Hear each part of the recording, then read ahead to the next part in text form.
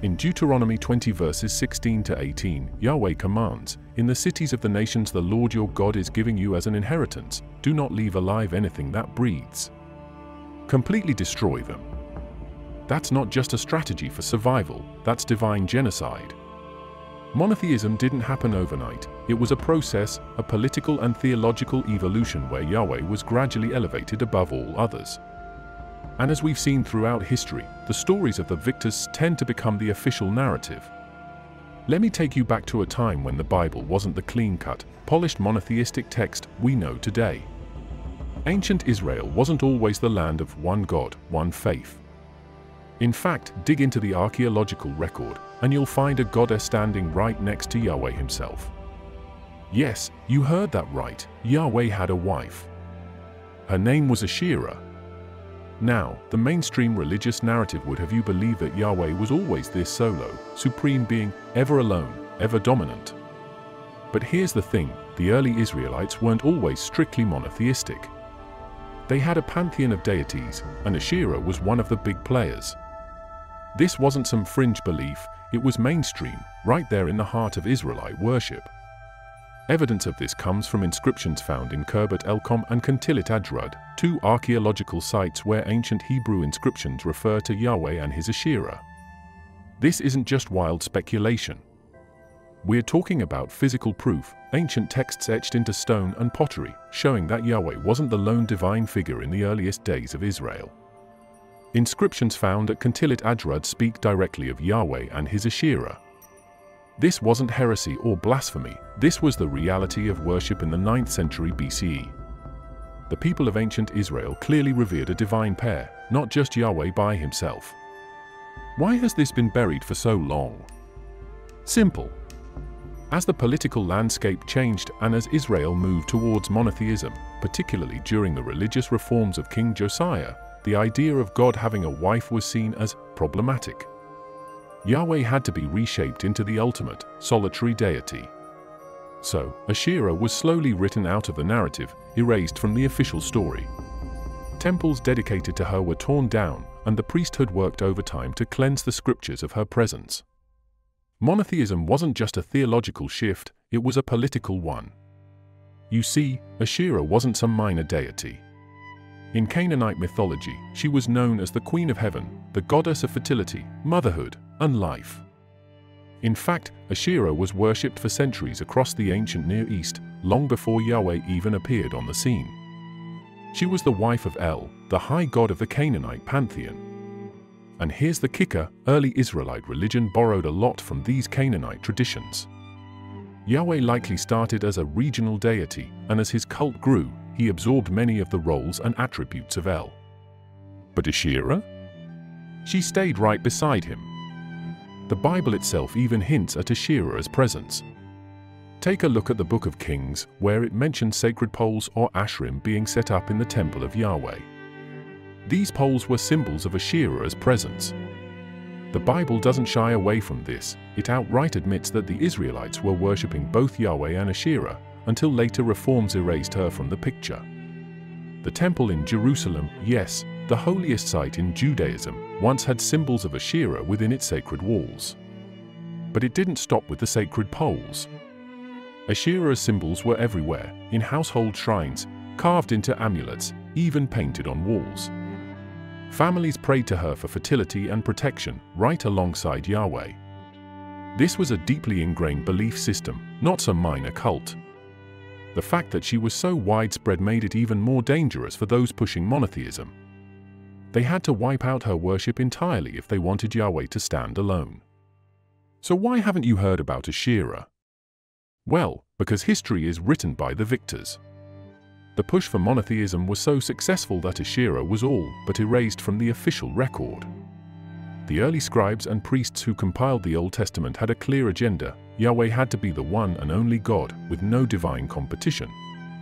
Any trace of Asherah had to go. But archaeology doesn't lie, and the traces of Asherah's worship are too widespread and too consistent to ignore. Now, think about the implications. The idea of God having a wife shakes the foundations of everything we've been taught about monotheism. It forces us to reimagine the entire narrative. Yahweh wasn't always the lone God of the Bible. In fact, early on, he had a partner, a divine counterpart who stood as his equal. And yet, through centuries of religious and political maneuvering, she was wiped from history. But thanks to archaeology, ancient texts, and scholars willing to dig deeper, Asherah's story is coming back to light. Yahweh wasn't always the top god on the block. In fact, ancient myths suggest that Yahweh himself might have had a father. Yeah, you heard that right. I'm talking about El, the supreme god of the Canaanite pantheon, and the idea that Yahweh was originally just one of many divine sons in a larger cosmic family. In the ancient world, the land we now call Israel was a crossroads of culture and religion. The Canaanites, who were the dominant culture in the region, had their own pantheon of gods, and at the top of that hierarchy was El, the father of gods. El was the creator, the high god, the one who ruled over all. And here's where it gets interesting. In some ancient texts, Yahweh is portrayed as one of El's sons. Let that sink in for a second. This isn't just speculation. We've got ancient texts, including Ugaritic writings, that lay it out. The Ugaritic texts, which come from a city-state on the coast of modern-day Syria, describe a pantheon where El presides over a council of gods, and one of his divine children was, wait for it, Yahweh. That's right. Yahweh wasn't always the all-powerful, standalone deity we think of today. He was part of a family, a divine family, where El, the Father, was the true supreme being. In these early mythological traditions, El wasn't just a figurehead. He was the real deal, the creator god who ruled with wisdom and authority. And Yahweh? He was one of the lesser gods, a kind of regional deity. This makes sense when you realize that Yahweh started out as a war god worshipped by certain nomadic tribes. He wasn't originally the all-encompassing god of everything, he had to climb the ladder, so to speak. Now, you're probably wondering, how did Yahweh go from being a son of El to the God we know today? Here's where things get really fascinating and political. As the Israelites consolidated their power, they needed a singular, powerful figure to unite the people, and Yahweh was a perfect fit. But to make him the top god, they had to rewrite history. Over time, Yahweh was promoted from one of El's sons to the only God, the one true deity. El's role was gradually erased or merged with Yahweh's identity. But wait, there's more. If you read the Old Testament carefully, you'll find some intriguing hints that the authors couldn't completely scrub away. There are passages where Yahweh seems to be part of a larger divine council. For instance, in Deuteronomy 32 verses 8 to 9, it says, "When the Most High divided the nations, the Lord's portion was his people, Jacob his allotted inheritance." Who's this Most High? In ancient context, that's El, the original head honcho. Yahweh's role here seems to be a delegated one, his ruling over Israel as part of El's divine plan. Another bombshell, in Psalm 82, Yahweh presides over a council of gods. That's right, gods, plural. The passage describes Yahweh standing among other deities and even judging them. Again, this points back to the idea of Yahweh once being part of a broader pantheon where El or some other higher god ruled supreme. Over time, Yahweh consolidated his power, kicking the other gods out of the picture, but these textual echoes of his former status remain. So why did El get sidelined? Why did Yahweh end up as the one true God? Well, it all comes down to control. The political and religious leaders of ancient Israel knew they needed a single, all-powerful God to unify the nation, especially during times of crisis, like the Babylonian exile. Yahweh became the centerpiece of their national identity. They couldn't have him sharing the stage with El or any other gods. The old myths had to go, and a new narrative had to be written, one where Yahweh was always the supreme being from the start. Let's get right to it. The book of Genesis has two creation stories, not one. That's right, two. If you've never noticed this, don't worry, because most people gloss over it, assuming the Bible is one seamless narrative. But here's the thing, it's not.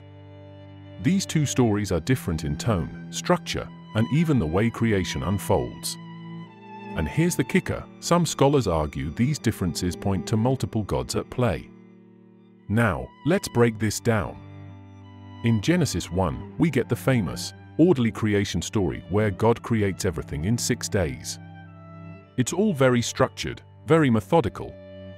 Day 1, light; day 2, sky; day 3, land and plants, and so on. But pay attention here, the Hebrew word used for God in this story is Elohim, which is actually plural. Yep, plural. So, who's we in this context? Why is a plural name used for God in a text that's supposed to promote monotheism? Fast forward to Genesis 2, and it's a completely different vibe. This is where you get the more intimate, almost earthy account of creation. Instead of God speaking things into existence from above, he's down in the dirt, forming Adam from clay, breathing life directly into him. The word for God here? Yahweh Elohim, which is a shift. Now we're talking about a specific, singular figure. So, what's going on here? Are we looking at 2 different gods, or maybe 2 different traditions merged into one text? The first creation account, where Elohim creates the world, might come from an older priestly tradition that had a more cosmic, distant view of God or gods. The use of Elohim in the plural suggests that this version of the story could be reflecting an earlier, polytheistic worldview, one where a council of gods, or at least multiple divine figures, were involved in creation. This isn't just a wild guess, similar ideas show up in other ancient Near Eastern texts, like the Enuma Elish, the Babylonian creation epic, where multiple gods collaborate to shape the universe. Now let's switch gears and look at Genesis 2, where Yahweh Elohim takes center stage. This second account is more personal and, frankly, more chaotic. Yahweh doesn't follow a perfect sequence like Elohim does in Genesis 1. Instead, it feels like he's improvising. He creates Adam first, then realizes Adam needs a companion, so Eve comes later. It's a different style, a different narrative, almost like the work of a different god. There's strong evidence that these 2 stories were written by different groups at different times. The Elohim account comes from a later period when Israelite religion was becoming more monotheistic, influenced by priests who wanted a more refined, authoritative God. But the Yahweh story?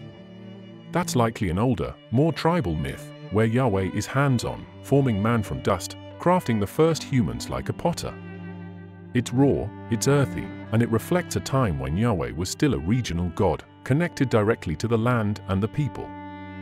Scholars believe these 2 stories were merged, stitched together when the Hebrew Bible was being compiled, probably around the time of the Babylonian exile. By then, the priests were working hard to smooth over any traces of polytheism and create a seamless monotheistic story. But they couldn't just throw out the old stories, they were too culturally significant. So, what did they do? They combined them. What you end up with is a Bible that starts with a polytheistic hint, the plural Elohim creating the world, and then shifts to the monotheistic Yahweh, giving us the narrative we're more familiar with today. In Genesis 1 verse 26, God says, "Let us make man in our image, after our likeness." Hold up, who's this us? If Yahweh is supposed to be alone, why does he need to consult anyone? Traditional interpretations have tried to say this is a royal we, or maybe the Trinity. But those are later theological constructs.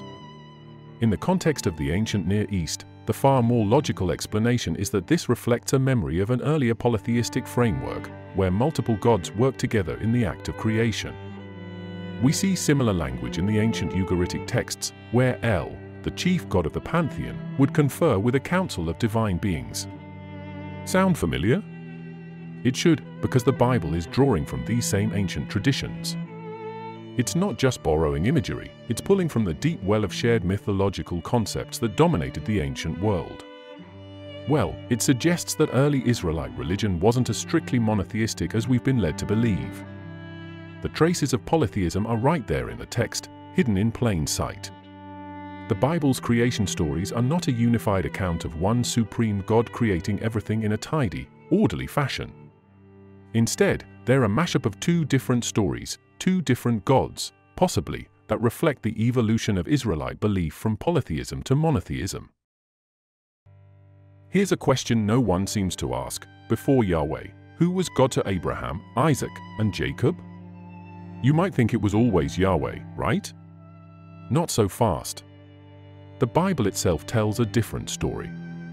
In the early chapters, God isn't always referred to as Yahweh, he's called El Shaddai.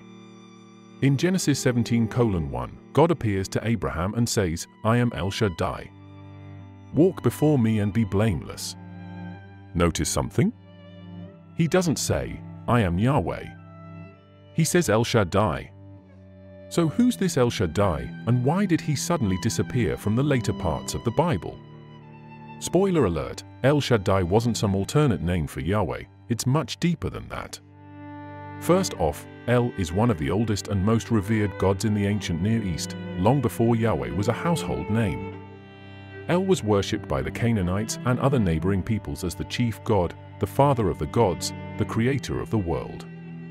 El Shaddai seems to be a variation of El, and while there's some debate about what Shaddai actually means, the most common interpretation is God of the mountains or God Almighty. But here's where things get interesting. The early Israelites didn't always distinguish between El and Yahweh. In fact, for the patriarchs Abraham, Isaac, and Jacob, El Shaddai was their go-to god. The Israelites didn't emerge out of nowhere. They came from a mix of cultures, surrounded by Canaanites, Amorites, and others who all had their own gods. El was the big deal among these cultures, so it makes perfect sense that when the Bible talks about El Shaddai, it's reflecting an earlier period when Israel's ancestors worshipped this more ancient deity. We're talking about a time before Yahweh became the dominant figure, when the God of Israel's patriarchs was still deeply connected to the wider Canaanite religious world. Now, the Bible itself hints at this shift. In Exodus 6 verse 3, Yahweh tells Moses, "I appeared to Abraham, to Isaac, and to Jacob as El Shaddai, but by my name Yahweh I did not make myself known to them." Boom! There it is, right in the text. God admits that he went by a different name to the patriarchs. This isn't just semantics, this is a clear indication that the understanding of God changed over time. The patriarchs didn't know Yahweh as we know him today. They knew El Shaddai. So, what happened to El Shaddai? How did Yahweh take over? Here's where the story gets political. As Israelite religion evolved, especially after the time of Moses and the establishment of a national identity, Yahweh began to rise in prominence. The priesthood and religious leaders worked hard to centralize worship around Yahweh to unify the people. El Shaddai, along with other older gods like Baal and Asherah, had to be phased out to make room for a single, all-powerful deity. But rather than completely discard El Shaddai, they merged him into Yahweh's identity, giving Yahweh the titles and attributes that once belonged to El. Yahweh takes over, but he absorbs all the assets of El, including the name El Shaddai. By the time we get to later books like Deuteronomy and Isaiah, El Shaddai is barely mentioned, and Yahweh has fully stepped into the role of Israel's only God. The old titles get folded into Yahweh's resume, but the story behind them, the story of a much older God worshipped by Israel's ancestors, gets buried under centuries of religious consolidation. Some scholars believe that El Shaddai wasn't just a regional god. He might have been connected to the broader religious current sweeping across the ancient Near East. There are parallels between El Shaddai and Zoroastrianism's Ahura Mazda, the supreme god of light and truth, suggesting that the figure of El Shaddai could represent a much more widespread concept of divinity that transcended national boundaries. In other words, the God of the patriarchs might not have been uniquely Israelite. He could have been part of a shared, ancient vision of a creator God that existed across multiple cultures. Let's get into something you probably didn't learn in Sunday school. Yahweh wasn't always the only God running the show. Nope, there's a little-known concept in the Bible called the Divine Council. And guess what? Yahweh isn't the sole member of it. This council was essentially a group of divine beings, lesser gods if you will, and Yahweh's role in this assembly raises some serious questions about his supposed supremacy. You see, there are multiple passages in the Bible that describe Yahweh standing among other gods, yes, gods, plural, doling out orders and making judgments. Let's start with Psalm 82. This psalm opens with a stunning line: God has taken his place in the divine council, in the midst of the gods he holds judgment. Wait a second, Did that just say Yahweh was hanging out with other gods? Yes, it did. And this isn't some obscure verse no one's ever heard of. It's right there in the Psalms, one of the most widely read books of the Bible. Yahweh is described as presiding over a divine assembly of other gods, and he's judging them. If Yahweh was always supposed to be the one and only God, who the heck are these other beings? To understand this, we have to look at the ancient Near Eastern context. Israel's neighbors, like the Canaanites, Babylonians, and Sumerians, all had a similar concept of a divine council. The chief god, whether it was El for the Canaanites or Anu for the Sumerians, was surrounded by a host of lesser gods who helped run the universe. The Israelites clearly absorbed this idea and placed Yahweh at the head of their version of the council, but they didn't erase the other gods entirely. At least, not in the earliest texts. The idea of Yahweh as a part of a larger divine council goes back to those ancient traditions, where the universe wasn't ruled by a single, omnipotent God, but by a pantheon. These divine beings each had their own roles. Some were responsible for specific nations, others for natural forces like rain or fertility. Yahweh, originally, seems to have been one of these gods, a warrior god who eventually rose through the ranks. Here's the juicy part, Deuteronomy 32 verses 8 to 9. In this passage, we get another glimpse of this divine council structure when the Most High gave the nations their inheritance. When he divided mankind, he fixed the borders of the peoples according to the number of the sons of God. But Yahweh's portion is his people, Jacob his allotted inheritance. What this is saying is that the Most High, presumably El, divided up the nations and gave each god, or son of God, a portion of humanity to oversee. Yahweh was assigned Israel. So, in this view, Yahweh wasn't in charge of the entire world, just one specific nation. Other gods were in charge of the rest. Let's stop and think about what this means. Early Israelite religion didn't present Yahweh as the universal God we know from later texts. Instead, he was the patron god of Israel, one of many divine beings assigned to different regions and peoples. Over time, as Israel's identity and religion evolved, Yahweh became more powerful in their narrative. But in the earliest days, he was just one player among many. The whole concept of a divine council suggests that Yahweh wasn't always the supreme God, not at first. Instead, he had to work his way to the top, or more accurately, his followers elevated him to that position as they moved towards monotheism. But the Bible contains these remnants, these clues, that reveal a more complicated story. It's like finding a puzzle piece in the corner of the room that doesn't quite fit with the rest of the picture. There's more. Look at Job 1 verse 6. One day the sons of God came to present themselves before Yahweh, and Satan also came with them. Again, we see these sons of God showing up as part of Yahweh's council. And here's the kicker, Satan is right there among them, not as Yahweh's enemy yet, but as one of the divine beings allowed to roam the heavenly court. Satan, in this early story, wasn't the arch-nemesis he would become in later Christian theology. He was more like Yahweh's prosecutor, an agent of chaos, sure, but one still under Yahweh's authority, acting within this divine council structure. This divine council setup shows that Yahweh, early on, wasn't as all-powerful or solitary as later interpretations would have us believe. There were other beings, divine beings, who had roles to play. Yahweh's supremacy was a process, something that developed over time as Israelite religion evolved. By the time we get to the book of Isaiah, Yahweh is firmly in control, and any mention of other gods is either eradicated or reframed as idols, but that wasn't the case in the early days. The Bible, you know, isn't the full story. In fact, there are whole books that were deliberately left out. We're not talking about minor footnotes either. These are full-blown texts that could completely change how you see biblical history. Why were they banned? What were we not supposed to know? First off, we have the Book of Enoch.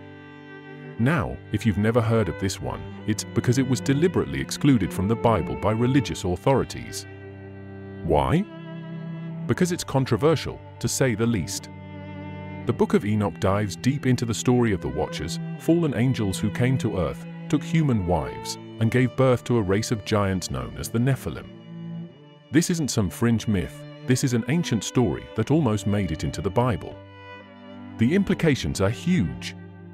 If the Book of Enoch had been included, it would have changed how we understand not only angels but the entire early history of humanity. Imagine a Bible where angels aren't just messengers from God, but rebellious beings who took part in human history in very physical, even dangerous ways. What's even crazier? The Book of Enoch wasn't just read by a few outliers. It was widely accepted in early Jewish and Christian circles. The New Testament even quotes from it. The letter of Jude refers directly to Enoch's prophecies, so it's not like this book was some forgotten text. It was important, influential, so much so that the powers that be decided to bury it. But the Book of Enoch isn't the only one. Ever heard of the Gospel of Thomas? This is another text that didn't make the cut. Unlike the four Gospels we know, Matthew, Mark, Luke, and John, the Gospel of Thomas isn't a narrative of Jesus' life. Instead, it's a collection of sayings attributed to Jesus, and here's the kicker, these sayings paint a very different picture of who Jesus was.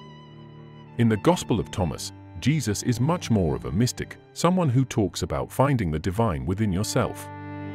He says things like, "The kingdom of God is inside you, and it is outside you." That's a far cry from the Jesus of the canonical Gospels, who's more focused on external salvation and the church. It's a spiritual, almost Gnostic view of Christ that doesn't fit neatly into the mainstream Christian narrative. And that's exactly why it was left out. The early church had to decide what kind of image they wanted for Jesus, one that was grounded in an institution with rules, structure, and authority. The Gospel of Thomas didn't support that version of Christianity. It was too individualistic, too focused on personal enlightenment, which didn't help build a unified church. So, it was labeled heretical and tossed aside. Then there's the Apocalypse of Peter. If you think the book of Revelation is the Bible's only vision of the end times, think again. The Apocalypse of Peter was a serious contender for the New Testament. It's a vivid, terrifying depiction of the afterlife, describing in graphic detail the tortures awaiting sinners. It paints a hell that's much more Dante-esque than what you find in the canonical Bible. This text might have been left out because it was simply too much. The church didn't want people focusing on horrific images of hell. They wanted to control the narrative of salvation and judgment more tightly. Imagine how different the Christian view of the afterlife might be if the Apocalypse of Peter had made it in. Fire, brimstone, endless torture, it's all there, but it was too extreme, even for the early church. So, why were these texts, Enoch, Thomas, Peter, and others, banned? The answer is simple: control. The early church was trying to establish itself, to define the boundaries of what was acceptable belief and what wasn't. The Bible as we know it today was curated, edited, and shaped to fit a very specific agenda: one God, one path to salvation, one way to understand the divine. Anything that didn't fit neatly into that framework was discarded or buried. Think about it. What does it say about religion when whole books are left out because they don't fit the narrative? It tells us that the Bible isn't this perfect, infallible text handed down from the heavens. It's a collection of writings that were chosen by humans with agendas, biases, and political motivations. The church wanted to create a unified belief system, so they picked the texts that helped them do that, and they suppressed the ones that might lead people to question or challenge their authority. Let's jump right into one of the most twisted dynamics in the Bible: Yahweh versus Satan. Now, if you think this is a simple story of good versus evil, you're missing a huge part of the picture. The truth is, the relationship between Yahweh and Satan is way more complex than you've been told, and at times, it feels like the real adversary isn't who you think it is. In the early parts of the Bible, Satan isn't even portrayed as Yahweh's enemy. That's right. In the book of Job, Satan isn't some fallen angel waging war against God. He's actually part of Yahweh's court, a member of the divine council. And here's the kicker: Satan doesn't act independently, he works with Yahweh to test humanity. Let that sink in. Yahweh gives Satan permission to torment Job, an innocent man, just to prove a point. That's not your typical good guy versus bad guy dynamic, is it? In Job 1 verse 6, it says, "One day the sons of God came to present themselves before Yahweh, and Satan also came with them." Satan is right there, hanging out in the divine council. He's not a rebel. He's Yahweh's prosecutor. His job is to challenge humanity, to test people's loyalty to God. So when Satan suggests putting Job through hell, Yahweh is completely on board. In fact, Yahweh authorizes Satan to destroy Job's life, kill his family, and ruin his health, just to see if Job remains faithful. And here's the disturbing part, it's Yahweh who sets the whole thing in motion. Satan might execute the plan, but Yahweh is the one pulling the strings. If we step back for a moment, we have to ask, who's the real adversary here? Satan might get all the blame in popular culture, but Yahweh is the one who allows, even encourages, this suffering to happen. This isn't some rogue Satan figure acting on his own. Yahweh gives the green light, and that changes everything about how we see this relationship. Now, this idea of Satan as a loyal servant to Yahweh, not a rogue enemy, isn't unique to the book of Job. In earlier texts, Satan isn't the devil figure we know today. He's more like an agent of chaos, sure, but he's still working under Yahweh's authority. In fact, the word Satan in Hebrew literally means adversary or accuser, and that's exactly what he does. He's not the ruler of hell, he's Yahweh's legal enforcer, the one who tests and challenges humanity's moral fiber. So, how did Satan go from Yahweh's prosecutor to his mortal enemy? That's where later theology, and especially Christianity, comes in and rewrites the narrative. In the New Testament, particularly in the Gospels, Satan suddenly becomes the great villain, the tempter, the one who opposes God's will. But this wasn't always the case. Early Judaism didn't have a concept of Satan as a fallen angel waging war against God. That came much later, as Christianity needed a clear bad guy to fit into the cosmic battle of good versus evil. They took the role of Satan and ramped it up to serve the narrative. Some scholars argue that Yahweh and Satan weren't always separate entities. In the oldest layers of biblical tradition, what we think of as Satan might actually be part of Yahweh's own personality. Think about it, Yahweh in the Old Testament isn't always this benevolent, loving figure. He's also wrathful, jealous, and vengeful. He destroys entire cities, sends plagues, and tests the very people he claims to love. So, is Satan just an externalization of Yahweh's darker side? Let's take a look at 1 Chronicles 21 verse 1 versus 2 Samuel 24 verse 1. In one passage, it says, Satan rose up against Israel and incited David to take a census of Israel. But in the other, it says, again the anger of Yahweh burned against Israel, and he incited David against them. In one version, Satan is the one who tempts David. In the other, it's Yahweh himself. Which is it? Is it possible that the distinction between Yahweh and Satan wasn't as clear-cut as later theology made it? Could Satan be a stand-in for Yahweh's more destructive tendencies, a way of explaining why God would cause suffering without tarnishing his image as all good? This brings us to the Garden of Eden. Everyone knows the story. Satan, in the form of a serpent, tempts Eve to eat the forbidden fruit, leading to the fall of humanity. But here's something most people don't realize. The serpent is never called Satan in Genesis. That association comes much later. In the original story, the serpent is simply a clever, crafty creature. It's only through later interpretations, especially in the New Testament, that the serpent gets retroactively turned into Satan. But even if we accept that the serpent represents Satan, there's still a question: why would Yahweh, the supposed all-powerful God, allow this to happen?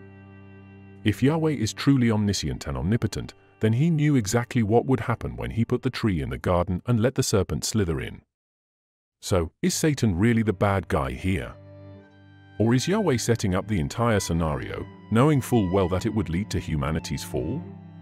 It's almost like Yahweh and Satan are playing a cosmic game, where humanity is the pawn. Yahweh sets the stage, allows Satan to tempt, and then punishes humanity for taking the bait. And the book of Job shows us that this isn't a one-off thing. Yahweh continually allows Satan to test, torment, and challenge humanity. It's like there's a built-in adversary to keep humanity on its toes, and that adversary isn't always working against Yahweh, it's working with him. Let's get into one of the most famous stories in the Bible, Noah's Ark and the Great Flood. Now, here's the thing, this isn't a story that's unique to the Bible. In fact, flood myths are all over the ancient world, and the biblical version might not even be the original. That's right. What if the story of Noah's Ark wasn't an exclusive revelation from Yahweh, but a retelling of much older myths that had already been circulating for centuries? Let's start with the Epic of Gilgamesh, an ancient Mesopotamian text that predates the Bible by about 1,000 years. In this epic, we meet a character named Utnapishtim, who is instructed by the gods to build a huge boat to survive a massive flood that's about to wipe out humanity. Sound familiar? The gods send the flood to cleanse the earth of wickedness. Utnapishtim gathers animals 2 by 2, the floodwaters rise, and eventually, he sends out birds to find dry land. It's basically Noah's Ark, but with different names and details. Here's where it gets interesting. The Mesopotamians were telling their flood story long before the Israelites even existed. So, when the biblical writers were compiling Genesis, it's not far-fetched to suggest that they were borrowing from these older traditions. The Sumerians, Babylonians, and Akkadians all had versions of a flood myth. The region was known for its catastrophic floods, and it's likely that these stories were attempts to make sense of the natural disasters that often struck their land. But the biblical twist comes with Yahweh being the one and only God behind it, whereas in the Mesopotamian versions, multiple gods were involved in the decision to flood the earth. Now, some might argue that the similarities between these stories are just a coincidence. But when you break it down, the parallels are way too specific to ignore. The idea of a global flood wiping out humanity, a chosen man building a boat, preserving the world's creatures, it's a pattern that repeats across different cultures. But the biblical version strips away the polytheism of the earlier stories and centers all the power on Yahweh. So, did Yahweh come up with the flood idea on his own, or did the Israelite writers adapt a story that was already ancient by the time it made it into the Bible? Let's take it a step further. The Epic of Atrahasis, another Mesopotamian story, gives us an even clearer picture. In this version, the gods flood the earth because humans are too noisy. Yes, noisy. The gods are annoyed by the constant racket humanity makes, so they decide to wipe them out. Here's where the Bible diverges. In the Noah story, Yahweh floods the earth because of wickedness, a moral failing, not just an annoyance. That's a crucial difference because it shifts the flood from being about the gods' pettiness to being about divine justice. Yahweh isn't just annoyed, he's morally outraged. But the connection to earlier myths doesn't stop there. Take a look at how the flood ends. In both the Gilgamesh and Noah stories, the flood hero sends out birds to find dry land. In Gilgamesh, Utnapishtim sends out a dove, a swallow, and a raven. In Noah's case, it's a raven first, and then a dove. These details are so specific that it's hard to believe they evolved independently. What we're looking at is a shared cultural memory of some massive flooding event or, more likely, a borrowing of motifs that had already been popular in the region for centuries. So, what does this mean for the Bible? It means that the story of Noah's Ark didn't come out of nowhere. It wasn't a wholly original revelation given to the Israelites by Yahweh. Instead, it looks like the biblical writers adapted a much older story, one that had already been told and retold across the ancient world. They took the basic framework, massive flood, chosen hero, animals on a boat, and reworked it to fit their monotheistic worldview. In their version, Yahweh is the sole God behind the flood, and it's about moral accountability rather than the whims of multiple deities. Why would the biblical writers feel the need to include this story at all? If it's borrowed from older myths, what purpose does it serve in their narrative? The answer is theological. By adapting this well-known myth, the Israelite authors were able to make a bold statement: our God is not like your gods. In the Mesopotamian versions, the gods are capricious, acting out of frustration or annoyance. But Yahweh? He acts with purpose. The flood in Genesis isn't about divine irritation, it's about cleansing the earth of evil and starting over with a righteous remnant. The story becomes a moral lesson rather than just a tale of divine wrath. And here's the genius of it. By taking an already familiar story and adapting it, the biblical writers ensured that their audience, people living in a region where flood myths were already widespread, would immediately recognize the themes, but they'd see Yahweh as the ultimate authority. It was a brilliant move to elevate Yahweh above the gods of neighboring cultures, showing that he alone controls the fate of the world. Here's a part of the Bible that reads more like an ancient sci-fi thriller than anything you'd expect to hear in church: the sons of God and the Nephilim. If you thought Genesis was just about Adam, Eve, and a talking snake, think again. There's a whole other subplot buried in there that almost feels like it was ripped straight out of mythology.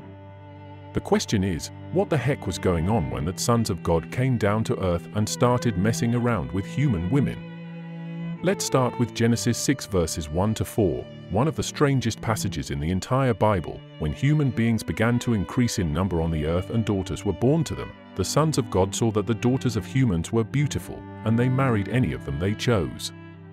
And just like that, the Bible casually drops this bombshell that divine beings, yes, actual sons of God, decided to take human women as wives, creating offspring that were, well, not exactly normal.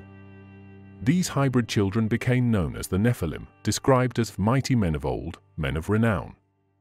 What the Bible is describing here is interbreeding between divine beings and humans, a theme that's actually pretty common in ancient mythology. You see it in Greek mythology with the gods coming down to earth, fathering heroes like Hercules. But in the Bible, it feels way out of place.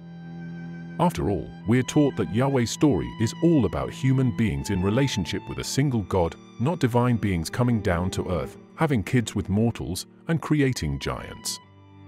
So, who were these sons of God?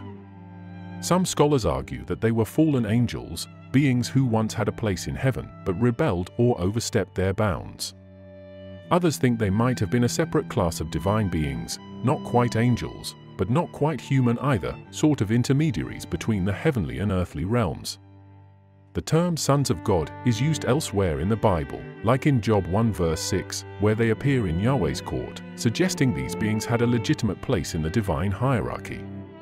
But here's where it gets really bizarre. Their offspring, the Nephilim, are often described as giants or mighty warriors, something far beyond ordinary humans.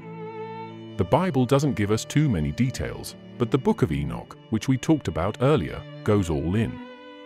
It describes the Nephilim as gigantic, monstrous beings who wreaked havoc on the earth. They were violent, destructive, and powerful, and their very existence seems to be part of the reason Yahweh decided to flood the earth. The flood, this catastrophic, world-ending event, might have been caused not just by human wickedness, but by the presence of these hybrid beings, these half-divine, half-human giants running around causing chaos. The Book of Enoch goes so far as to say that the Watchers, a group of fallen angels who descended to earth, were responsible for teaching humanity forbidden knowledge, like how to make weapons and practice magic. In other words, they didn't just create a race of giants, they also corrupted humanity by giving us dangerous tools we weren't supposed to have. Yahweh's flood, then, wasn't just a punishment for sin, it was a cosmic reset button to wipe out these unnatural creatures and the knowledge they spread. But here's the twist, the Nephilim don't disappear after the flood. In Numbers 13:33, the Israelite spies sent into Canaan report seeing Nephilim in the land. They describe the inhabitants as giants and say, "We seemed like grasshoppers in our own eyes, and we looked the same to them." So, even after Yahweh wiped the slate clean with the flood, remnants of these beings still lingered on earth. What does that mean? Did some of the Nephilim survive, or was there another wave of divine-human interaction post-flood? The Nephilim have become one of the Bible's greatest mysteries, sparking theories that range from the plausible to the outlandish. Some scholars think these stories reflect ancient myths that the Israelites inherited from neighboring cultures, like the Canaanites and Babylonians, who had similar tales of gods coming down to mate with mortals. Others see the Nephilim as a remnant of a lost history, one that the biblical writers struggled to fit into their developing monotheistic framework. But why is this part of the Bible so often overlooked? It's probably because it doesn't fit the clean, straightforward narrative of a righteous God and his chosen people. The idea of divine beings breeding with humans, creating superhuman offspring, sounds more like something out of ancient mythology than a sacred text. And maybe that's why these stories are so compelling. They offer a glimpse into a time when the lines between the divine and the human were far blurrier than we're comfortable with today. Let's talk about something that tends to get brushed under the rug: Yahweh's role as a war god. That's right, if you actually read the Old Testament, Yahweh isn't just a God of love and mercy. In fact, some of his most defining moments are when he's commanding, orchestrating, and even personally carrying out acts of extreme violence. We're not talking about metaphorical battles here, we're talking full-scale, blood-soaked warfare.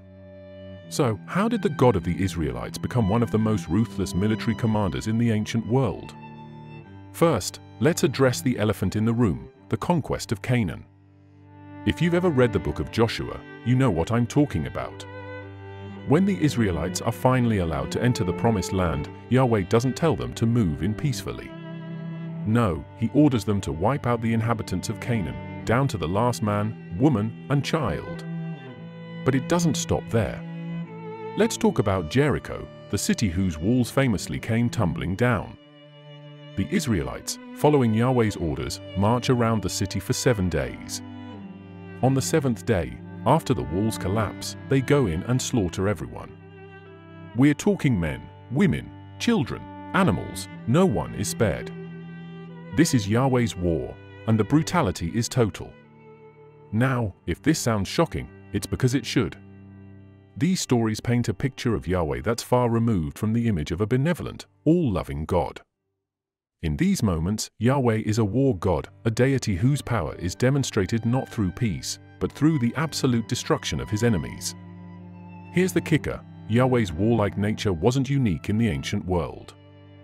Other gods from neighboring cultures, like the Canaanite god Baal or the Babylonian god Marduk, were also seen as warrior deities, leading their people into battle and ensuring their victory. What makes Yahweh different is that, over time, the Israelites tried to transition him from a regional war god into the universal creator of everything. But the early stories in the Bible haven't fully shaken off Yahweh's war god roots, and they're still filled with bloody campaigns, conquest, and slaughter. Take 1 Samuel 15 verse 3, for example. Yahweh commands King Saul to go to war against the Amalekites and says, "Now go and strike Amalek and devote to destruction all that they have. Do not spare them, but kill both man and woman, child and infant, ox and sheep, camel and donkey." It's absolute. It's merciless. Yahweh isn't looking for a moral victory, he's ordering total annihilation. And when Saul spares the king of the Amalekites and some of the livestock, Yahweh punishes him for not being brutal enough. That's the kind of war god we're talking about here, one who demands total obedience and total destruction. So, where does this warlike identity come from? Some scholars argue that the Israelites, living in a region surrounded by hostile enemies, needed a god who could protect them, who could lead them in battle. Yahweh was originally a god of the wilderness, a god of warriors, so when the Israelites fought against the Canaanites, the Philistines, and the Moabites, Yahweh became their ultimate warlord. And in a world where survival often depended on military might, a peaceful god just wouldn't cut it. Yahweh doesn't just lead battles, he actively participates in them. In Exodus 15 verse 3, after the Israelites escape from Egypt, they sing, "The Lord is a warrior, the Lord is his name." In this context, Yahweh is celebrated as the one who drowned Pharaoh's army in the Red Sea. He's not just sitting in the background, he's right there, in the thick of it, wiping out Egypt's military forces to ensure his people's survival. Another brutal example? 2 Kings 19 verse 35, where Yahweh sends an angel to slaughter 185,000 Assyrian soldiers in one night. That's not an act of self-defense or negotiation. That's a full-scale massacre, ordered by Yahweh to protect Jerusalem. And there's no sugarcoating it, this is a divine hit job executed with ruthless efficiency. Now, some might argue that Yahweh's violent nature is confined to the Old Testament, and that the New Testament presents a different side of him, a God of love and mercy. But here's the thing, you can't just separate the two. The Bible itself presents Yahweh as a God of consistency, meaning his character doesn't change between the Old and New Testaments.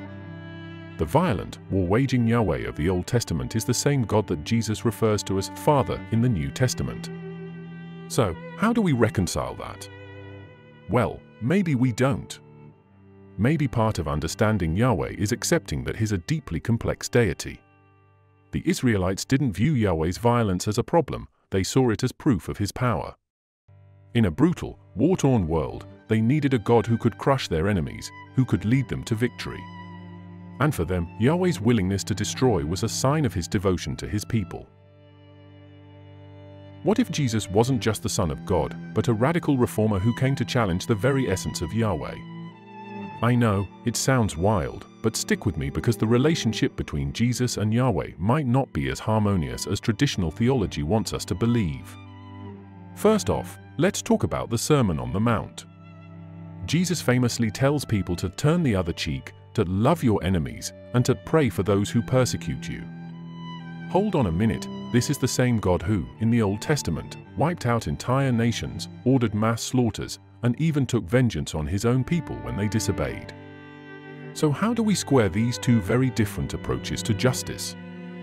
Let's put it this way, Jesus didn't just tweak Yahweh's rules, he turned them upside down. When Jesus says things like, "You have heard that it was said, an eye for an eye and a tooth for a tooth, but I say to you, do not resist an evil person," he's directly challenging one of the core laws of Yahweh, the famous eye for an eye justice system laid out in the Torah. This was Yahweh's idea of fairness: if someone wrongs you, wrong them back equally. Yet here's Jesus coming in and saying, nope, that's not how we're going to do things anymore. And it's not just about forgiveness. Jesus also emphasizes compassion, mercy, and love as the highest virtues. But when we look at Yahweh's track record, that's not exactly his MO, is it? Remember Yahweh in the Old Testament ordering Saul to wipe out every Amalekite, or Yahweh raining fire on Sodom and Gomorrah. Yahweh's version of justice often involves punishment and destruction. Meanwhile, Jesus shows a radically different path. He's healing the sick, dining with sinners, and offering salvation to everyone, even the outcasts and criminals. Here's where it gets really interesting. Jesus frequently refers to God as Father, and while this seems like a continuation of Old Testament theology, there's a subtle difference.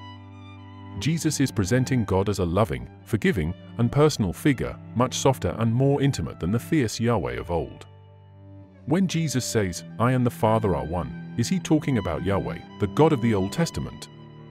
Or is Jesus introducing a new concept of divinity, one that contrasts with the wrathful deity of Israel's history? Take, for example, Jesus' interaction with the Pharisees and religious leaders of the day. In John 8, Jesus accuses them of being blind to God's true will, even though they were the keepers of the law of Moses, Yahweh's own laws. Jesus tells them that they don't know the Father, implying that their strict adherence to Yahweh's laws has actually distanced them from the true essence of God. It's almost like Jesus is saying, "You've misunderstood what God is really about. You've been too focused on the letter of the law, and you've missed the spirit." Some scholars go even further and suggest that Jesus was, in fact, standing in opposition to Yahweh, or at least to the traditional interpretation of Yahweh's laws. The Gnostics, for example, believed that the God of the Old Testament, whom they called the demiurge, was a flawed, lower being, while Jesus represented a higher, truer God of light and love. In this view, Yahweh wasn't even the real, supreme God. He was a kind of cosmic tyrant, and Jesus came to free humanity from his oppressive rule. Now, mainstream Christianity rejected this idea, but the tension between the Old and New Testaments remains, even in the Orthodox versions of the Bible. Consider also how Jesus deals with judgment. Yahweh's version of judgment in the Old Testament is swift and brutal. Sin leads to immediate consequences: plagues, wars, exile. Yet Jesus spends his ministry offering grace. He doesn't come down like Yahweh with fire and brimstone. Instead, he offers a path to redemption. Even on the cross, Jesus doesn't call down divine wrath on his enemies. Instead, he says, "Father, forgive them, for they know not what they do." Could you imagine Yahweh saying that? This isn't just a new chapter in the divine story, it feels like an entirely new book. So what's going on here? Was Jesus subtly, or maybe even not so subtly, challenging the harshness of the God of the Old Testament? Was he offering a new vision of divinity, one based on love, forgiveness, and inclusion, instead of judgment and punishment? Or was he simply trying to correct humanity's misunderstanding of Yahweh, showing that the God they had been following all along was meant to be loving and forgiving, but they'd lost sight of that through centuries of legalism and violence? One thing's for sure, the Jesus we see in the Gospels is not just a continuation of Yahweh's character. He's presenting something fresh, something radical, and it almost feels like a break from the past. Whether that's because he's revealing a new side of Yahweh, or because he's presenting a God who's altogether different, is still up for debate. But one thing is clear, the tension between Old Testament Yahweh and New Testament Jesus is real, and it forces us to ask some hard questions about who God really is and what his relationship to humanity is supposed to be. Let's wrap this up with the biggest question of all: is the God described in the Bible the true creator of the universe? Now, this might sound straightforward to anyone raised in a Judeo-Christian tradition, but the deeper you dive into ancient texts, myths, and alternative interpretations, the more complicated it gets. What if Yahweh wasn't the only player on the divine stage? What if the creation story we've been told is just one version of a much larger, more complex narrative? First, let's talk about Genesis 1. We've been conditioned to think of Yahweh as the one and only God from the very beginning, the creator of everything. But as we've seen, the Bible itself isn't as consistent about this as you might think. There are those subtle hints about other gods, plural, especially when Genesis refers to God as Elohim, a word that, if we're being honest, has a plural form. And this doesn't even touch on the ancient Mesopotamian, Egyptian, or Sumerian creation myths that predate the Bible and tell their own version of how the universe began. Let's talk about Sumerian mythology, for example. Long before the Bible, the Sumerians believed that the world was created by Enki, a god of wisdom and water, and his half-sister Ninhursag. Then you've got Marduk, the Babylonian god who creates order out of chaos by slaying the chaos monster Tiamat. In Egyptian mythology, creation starts with the god Ptah, who speaks the world into existence. So the idea of a god, or gods, creating the universe wasn't unique to the Israelites. In fact, creation myths are as old as civilization itself. Yahweh's role as creator is just one interpretation, but it borrows heavily from the myths of surrounding cultures. Let's not forget about the Gnostics either, who had a radically different take. They believed that the God of the Old Testament, Yahweh, wasn't the true creator at all. According to them, the demiurge, a flawed, lower god, created the material world. The true God, the one beyond all comprehension, was distant, and it was through Jesus that humanity could reconnect with this higher, unknowable divine source. In their view, Yahweh was a cosmic pretender, ruling over a broken, imperfect world, while the real creator was far removed from the chaos we live in. This wasn't a fringe belief either. It was widespread enough that early Christian leaders had to actively suppress it to maintain their version of the truth. So, where does this leave us? Was Yahweh the original creator, or was he just one of many gods who claimed that title in the ancient world? Even in the Bible itself, we find evidence of other divine beings involved in creation or the running of the cosmos. Psalm 82 talks about Yahweh presiding over a divine council, judging other gods. If Yahweh was truly the one and only God, why does this council even exist? Why does the Bible refer to these other beings as sons of God and not simply dismiss them as false idols? Then there's the book of Job, where Yahweh speaks of creating the world, but again, it feels more like he's talking to an audience of divine beings, beings who were around before the world was made. Is Yahweh talking to himself, or is this another nod to a more complicated divine order that we've lost track of over the centuries? The truth is, when you start digging into the ancient texts, the Bible's God seems less like a solitary, all-powerful figure and more like a deity who rose to prominence, possibly even at the expense of other gods. So, is Yahweh the true creator? That depends on how you define true. If you're looking for the original God of creation, you'll find a lot of competition. From Enki to Marduk to Ptah, ancient civilizations all had their own creator gods long before the Israelites claimed Yahweh as theirs. And when you factor in alternative interpretations like the Gnostic view, the idea of Yahweh as the one true God becomes even more complex. What's undeniable, though, is that Yahweh became the creator for millions, if not billions, of people around the world. His story, as told in the Bible, has shaped entire civilizations and continues to influence how we think about the universe, morality, and our place within it. But whether he was truly the original creator or just one voice among many, that's a question that may never have a simple answer. And that's it, folks. Whether Yahweh is the true creator or part of a larger divine legacy, the story is much more nuanced than we've been led to believe. Thanks for sticking with us through this journey, and we hope it's given you a fresh perspective on the God of the Bible. Don't forget to like, comment, and subscribe. Your support means the world, and we love hearing your thoughts on these deep, complex issues. Thank you so much for watching. God bless us all.